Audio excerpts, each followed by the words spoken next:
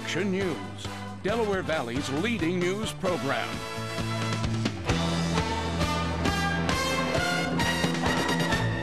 Well, the symptoms of attention deficit hyperactive disorder, or ADHD, are not always as cut and dried as you'd think. Now, though, a new computer-based test will give teachers and parents much more information, and that could mean more success in school. Health reporter and registered nurse Allie Gorman has details.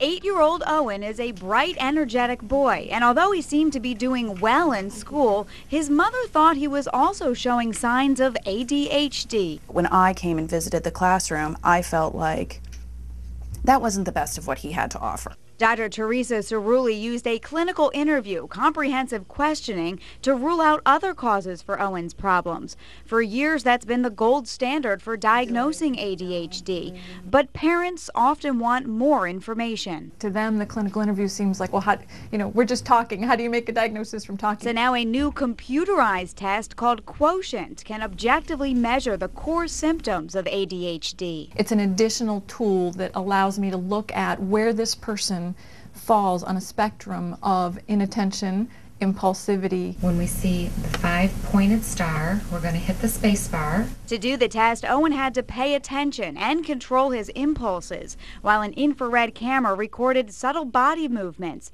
Dr. Cerulli got the results from the Quotient website and printed out a report for Owen's mom.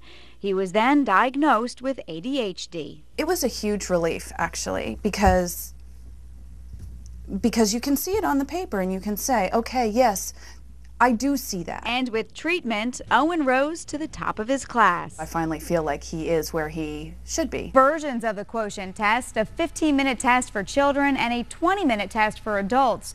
It's been available for about a year and is gradually making its way into doctors' offices.